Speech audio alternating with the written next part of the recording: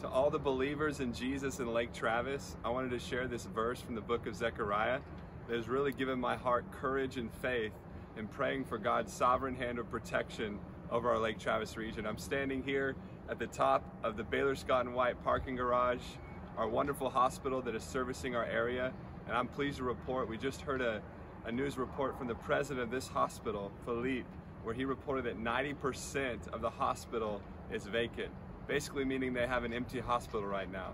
Also heard a report from Mayor Sandy Cox from Lakeway that the numbers of reported cases daily here in our region are dropping each day. So these two great reports have bolstered my heart to continue to cry out to God for His hand of protection over our region.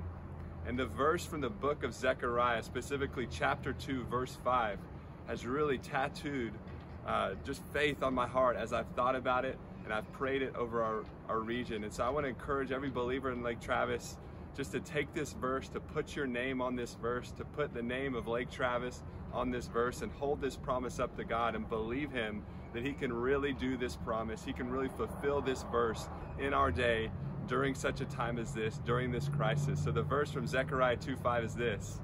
The Lord says, "For I will be, the Lord will be, a wall of fire all around her, and I will be the glory in her midst."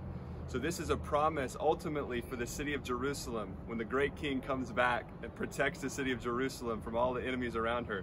But we have an invisible enemy right now in this coronavirus. So we can actually put our region, put our name, because we believe in the same God of the Bible that is protecting Israel. Because we believe in that same God, we can actually put our name and apply our situation, our families, our homes, our region to that verse. And so I encourage you guys, believe that verse, speak that verse over your own lives, that God would be a wall of fire around you and He would be the glory in your midst. Speak that over your homes, speak that over your neighborhoods, and speak that over your regions, and believe that God really can be a wall of fire, a firewall of protection all around us, and that He would be the glory in our midst.